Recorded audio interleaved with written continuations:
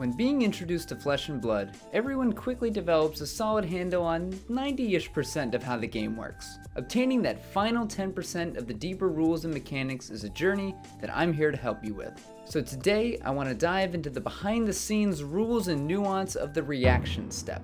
To new players, the reaction step is explained as the part of combat where attack reactions and defense reactions are played. When both players have nothing left to play, you move to the next step of combat. While this is correct, it barely scratches the surface of everything that can happen within the reaction step. And if you're caught unaware of some advanced rules interactions in the middle of a game, it can spell disaster for you.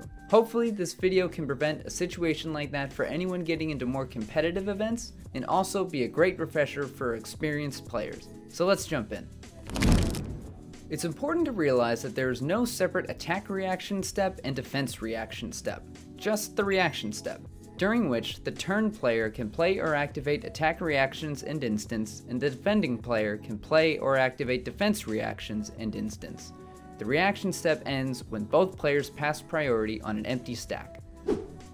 Whenever a reaction or an instant is played or activated in the reaction step, the card or ability becomes an unresolved layer on the stack. This means that resource costs and any additional costs have been paid, but the effects of the card are not yet resolved. In this case, the cost of the Razor Reflex has been paid, but the +3 power and giving go again on hit does not take effect while it's an unresolved layer on the stack. The turn player in this situation has two options. 1. Pass priority to the defending player with the Razor Reflex as the top layer of the stack, or 2. Hold priority and add another reaction or instant to the stack. In the first situation, when the turn player passes priority, the defending player can add their own reaction or instant to the stack, and we start the same procedure again. Or they can simply pass priority back. It is at this point that both players are considered to have passed priority in succession, which resolves the top layer of the stack.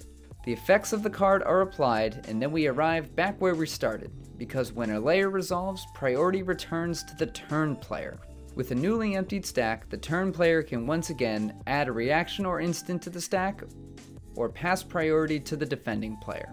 If they also pass priority, the reaction step concludes. Priority does not return to the turn player for a final opportunity to play something. In case it isn't obvious, the main piece of advice to keep in mind during the reaction step is to be careful resolving the effects of the cards and abilities on the stack. Think of the reaction step as both players adding layers to the stack from the bottom up and collectively resolving them from the top down. The order in which layers are added and resolved is entirely up to the players.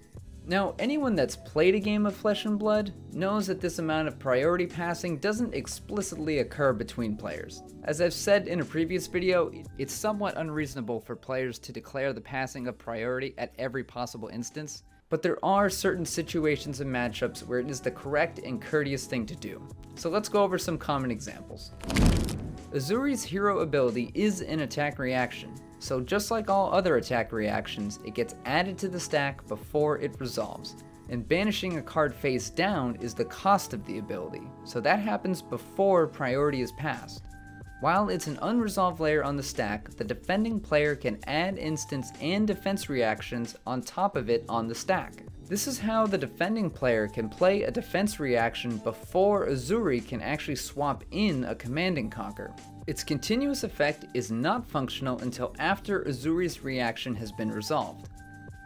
So as the Uzuri player, you should activate the ability, pay the cost of banishing a card face down, and then prompt the defending player for any response. When they pass priority back, you carry out the Uzuri Swap. Warrior especially has quite a few attack reactions with game-altering effects. For the purpose of this example, we'll use Glint the Quicksilver, which gives a weapon attack go again, and when the reprise effect is satisfied, draws a card. In certain matchups, the Dorinthia player needs to be very careful before resolving the card draw effect of Glint. Proper etiquette would be to add Glint to the stack and pass priority to your opponent before drawing the card. To put Glint on the table and immediately draw a card is skipping over your opponent's priority window. There are so many things that the defending player could want to add to the stack before the card is drawn. If they voice that they wanted to respond before Glint is resolved, the Dorinthia player now has the extra knowledge of the card that's on top of their deck, which could make rewinding the game problematic. At a competitive level rules enforcement event, I would advise consulting a judge. Spreading Plague is an interesting attack reaction that cares about the number of defending cards in the chain link. To get the max value out of the card, the turn player wants the defending player to play defense reactions before they play Spreading Plague. Unlike cards used to defend in the defense step, defense reactions are added as a layer on the stack and are not considered to be defending cards until they resolve. In this case, Spreading Plague creates 2 Blood Rots as there are 2 defending cards on the chain link.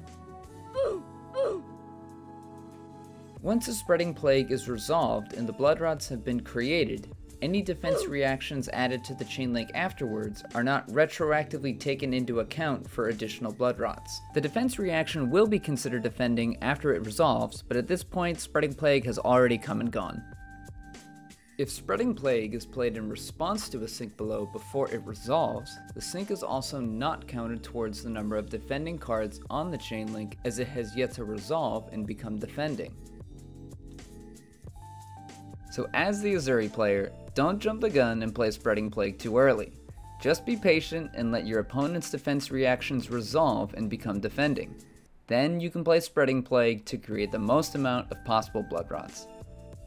Of course, when playing this game of chicken, if the turn player passes priority with an empty stack and the defending player passes back, the turn player does not get a final priority window to play Spreading Plague. On a similar note, Shred is another assassin attack reaction that cares about defending cards. This one can really screw you over if you play it at the wrong time. So remember, a defense reaction is not considered to be defending while it is an unresolved layer on the stack. So if you want to target a sink below with a Shred, the sink has to resolve and then Shred can be played with sink as its target. The reaction step is a beautiful little game within the game of Flesh and Blood. To get the most enjoyment and competitive edge, it helps to know how it works and how to navigate through it so the game can be played as it was designed. That's going to do it for this one. Please do give this video a like and subscribe to the channel if you're new here. And if you know anyone getting into the game, please send them this video. I'm sure they'll learn something useful. Thanks for watching, and I will see you in the next video.